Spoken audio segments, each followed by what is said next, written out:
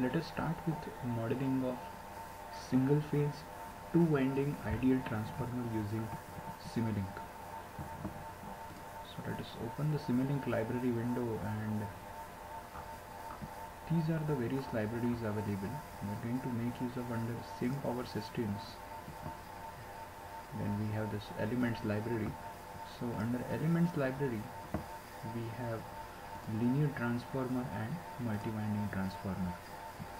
Out of these two blocks we are going to make use of this linear transformer block for our simulation. So let us first create a new model.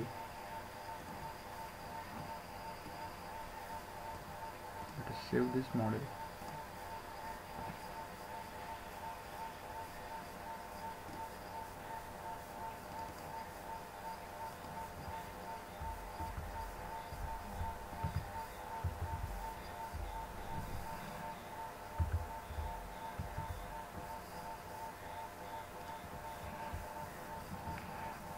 Okay.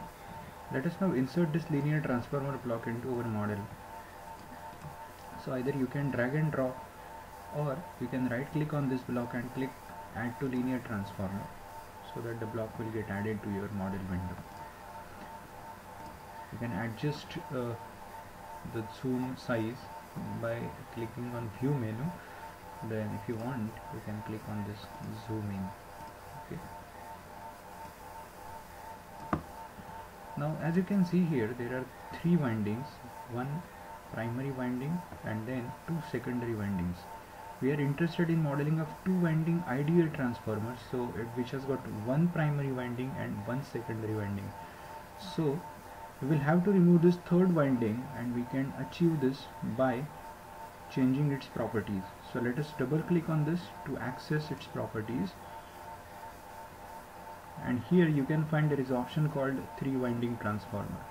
So you can disable this, untick this, so that this third winding will get disappeared. Now coming to parameters of this transformer. As all of us know, this power system elements can be modeled either in per unit system or SI units. So same is the case with transformer. So here is an option whether to go for SI unit system or per unit system. So we will choose SI unit system for the moment. So the first text box represents nominal power and frequency. Now this power is in VA, volt ampere, or kVA, and for larger transformers it's in MVA. So right now we will assume that our transformer is of 1 kVA. So this entry in the matrix would be 1E3, 1 into 10 to the power 3. That means it's a 1 kVA transformer. We will change the frequency to 50 Hz.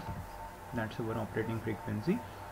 And since our transformer is a two winding transformer and it's ideal one, so we are going to set these values, primary resistance and leakage reactance, to 0.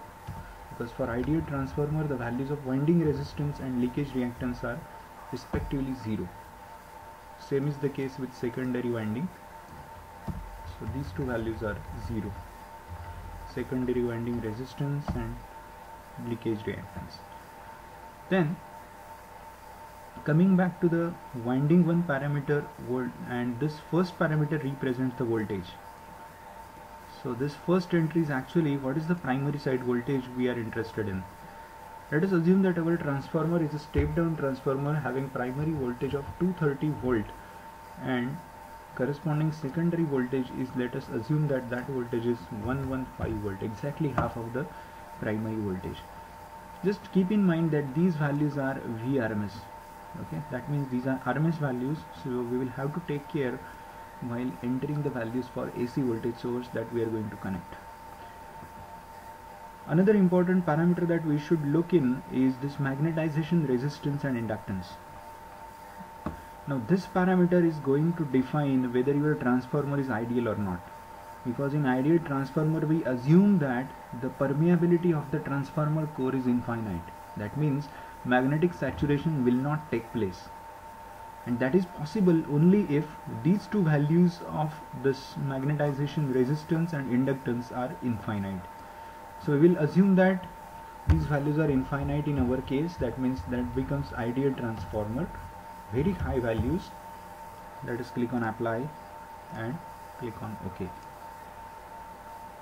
Then let us connect one AC voltage source on this primary side, because we want to see what is the output of the transformer if we apply 230 volt on primary. Ideally we should get 115 volt on secondary. Let us go to Simulink library, sim power systems, then we have electrical sources, click on AC voltage source, add to linear transformer, and let us connect this voltage source to primary side of the transformer this way.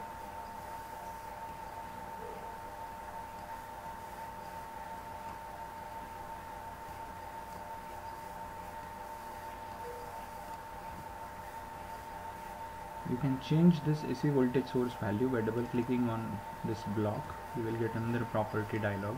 Now here, as we can see, the voltage required is a peak value. So for 230 volt VRMS on primary side, the peak value comes out to be around 326 volt. And we will keep this phase to 0 and let us change the frequency to 50 Hertz, since it is a 50 Hertz transformer. Apply and then OK.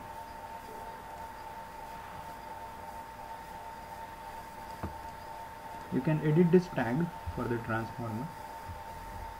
This is 230/115 volt.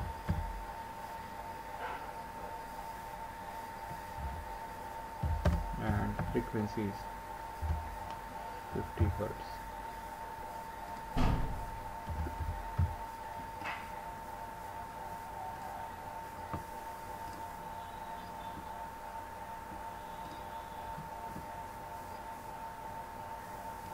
We can move this name anywhere we want.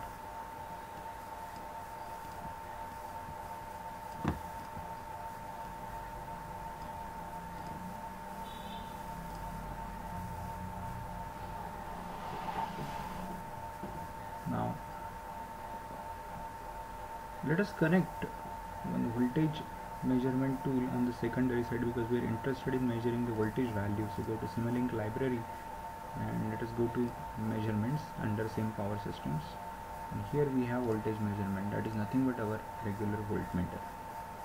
So we are going to connect this voltage measurement block.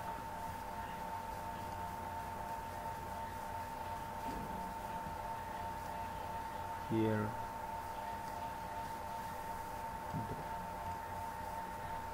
the output will be seen on scope.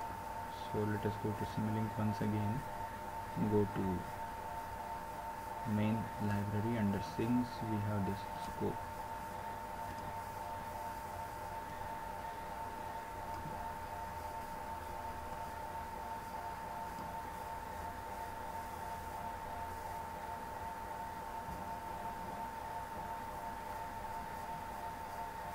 Let us save the model and let us change some configuration parameters, because we want output to be purely sinusoidal.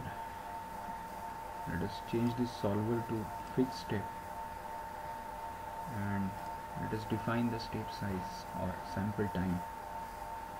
Let us assume that the sample time is 1e minus 3. Apply. Okay.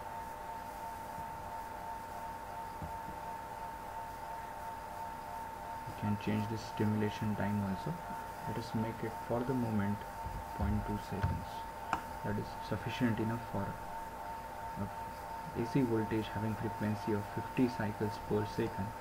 That means 2 milliseconds, that is the sample time. Let us run the simulation. Now here there is one error. Now this error, as you can see, is because of this power GUI block. So every time you use any element from sim power systems library, the model must contain power GUI block. So let us insert the power GUI block from sim power systems library. There is a power GUI.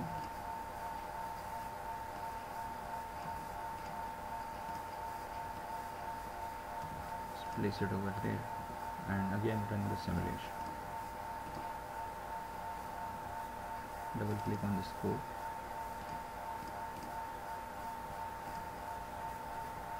You can click on this auto scale option. So as you can see, this is 160 volt approximately, and that's the peak value, of course. So RMS value would be 115. If you want to make your output still sinusoidal, you can change the step size. Go to simulation, configuration, parameters, and let us change the step size to the power -4. Click on apply. Okay, and change some scope parameters. Go to scope parameters and let us disable this history option. Click on apply. Okay, close the scope window and run the simulation once again.